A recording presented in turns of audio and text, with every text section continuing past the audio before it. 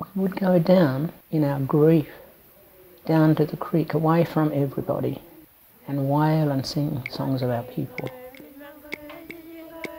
wailing the loss of everything, family, land, language.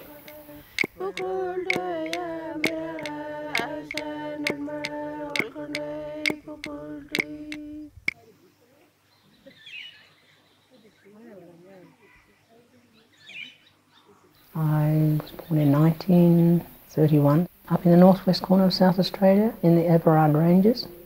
My community there is called Mimili, but I lived in a place called Waldaryaka.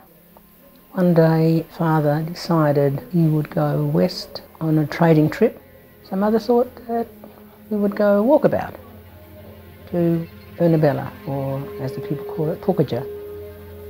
That was a long, long way away. And so we walked about 2 or 3 days. Very tired, hot. So us kids jumped into the creek where there was a beautiful spring. But then the next morning, it's like all hell broke loose. Police came riding in. All the men were away on ceremony. They just rounded us up. 3 of my family, my sisters and our 3 cousins. My mother made a quick decision to jump on the back of the mail truck. We went from cattle station to cattle station to the railhead, which was Udnadatta. There was one missionary lady, Miss Amory. She made us welcome, but she didn't make Mother welcome. She would turn Mother away. I didn't find out until many years later that she had to walk with her grief in the darkness about 10 miles away to what they called the native camp.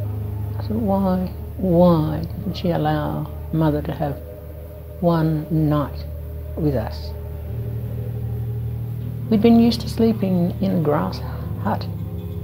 If I woke up in the night, I could look up and see the stars. They're like diamonds in the desert. It was a very terrifying night to be stuck in 4 walls.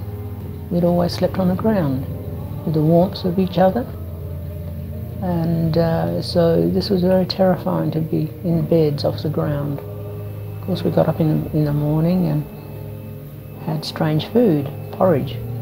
Never had porridge before because we'd been used to bush tucker.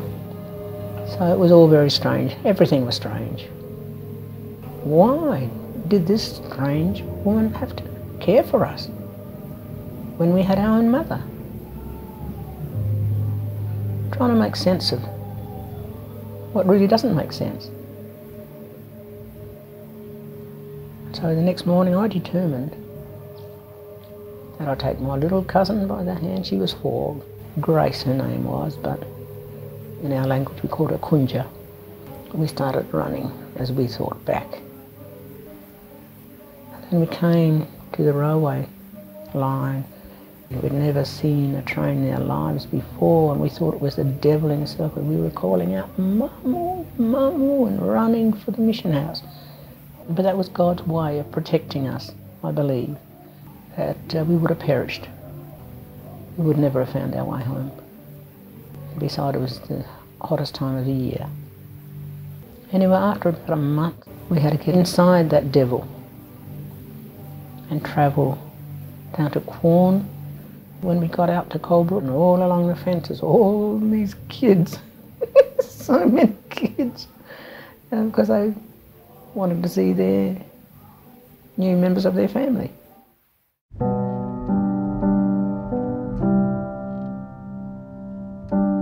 Because it was a faith mission, the first thing we had to do was learn Psalm 121. "Oh, lift up mine eyes unto the hills. From the midst of my help come.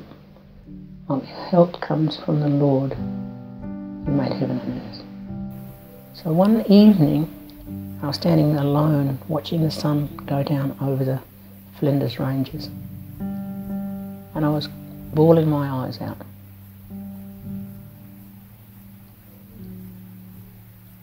And then God came to me. Psalm 121. "I never slumber nor sleep. Just as I'll watch over Israel, I'll watch over you. So you can understand why I love the Lord so much. When we started school, found out that the teachers were wonderful, really. They were really, really wonderful, and help us to fit in and learn this new, strange language. 30 plus kids. Half of the family went to the Methodist, and the rest of us went to the Salvation Army. That's where I made a decision on Easter Sunday when I was 11 years of age. I gave my heart to the Lord. When I said, "Come into my heart, Lord Jesus. Come in today, come in to stay." We had a wonderful life, really. It was just the fact that we were separated from everything that meant so much to us. You have to fit in, you have to adjust. And so that's what we did. In 1943 there was a big drought up in that area. The missionaries decided that we'd go to Adelaide for a break. And the people in Eden Hills, they didn't want black kids at school with their kids, so the government gave us one teacher school. And she was a very lovely lady. We had a beautiful choir. In 1946 or 47, I went out to work. I worked for a doctor. They were a Christian family. Until my cousin, she became a matron of a small country town. She asked me to go up there because it was so racist in Adelaide. We were not accepted in the hospitals or teaching or anything. We were expected to be maids and boys were expected to be stockmen. And so by stipulation of the government, we could only stay 1 year in each country hospital. I became a senior nurse there. Then I went to another hospital, a private hospital this time, in a place called Norwood, one of the suburbs of Adelaide. Just loved it there. I asked the theatre sister to come into the Adelaide Town Hall because the Aborigines Advancement League told the people of South Australia our story. Aboriginal people and white people working together for reconciliation. To be given the same opportunity as every other child that left school. It was altogether a very successful night because the media was there as well, and so the story was told. So we felt very happy that things were going to change. We got calls from the Methodist Hospital, Memorial Hospital, and the Presbyterian Hospital in Wakefield Street. But we thought we've come this far. We have to go to the Royal Adelaide Hospital, the top teaching school. So I decided I wouldn't go in the first enclave, so I went to Bible college instead. Because I wanted to know that my heart was right before God, that I would treat people without any discrimination. And so I decided I would go, apply to the Royal Adelaide. So I was a registered nurse and then I became a midwife. And 8 of us went to Tasmania to pick apples. There was 3 orchards, 3 Norwegian brothers. And so I was in the older brother, Harry Hanson's group, and my husband-to-be was in Oscars. So I met Bengt there. Yeah, we got married, and then we went to Sweden in 1961. So that was another lifestyle, learning up another language again. So Bengt said, "You've seen my family, and now I need to see your family." We went up to Mimili, and of course there was so much wailing. 32 years. My mother thought I was dead. Because you see, the missionaries had changed my name to Muriel. The grief, you know. And so my mother was still living in a grass hut. But I never did see my father again.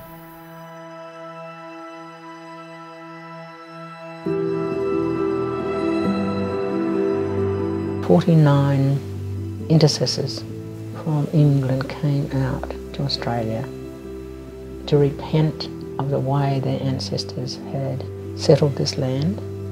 They brought hope, these beautiful people who came out in true repentance. I think it was in La Perouse, this old man said, "I never thought I would live to see the day when a white man would say they were truly sorry and weep for what had happened and for our dispossession." But there's power in forgiveness. There's healing in forgiveness, not only for people but for the land. I found Jesus when I was young, I think that's the most important decision I ever made in my life. And I learned how to forgive because he'd shown us that, hadn't he? He showed us that very clearly when he was on the cross. Father, forgive them, for they know not what they do. It's not just religious words. It's a reality of my experience.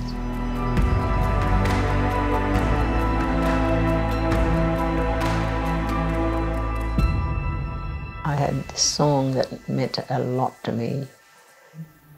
Some through great sorrow, but God gives a song in the night season and all the day long.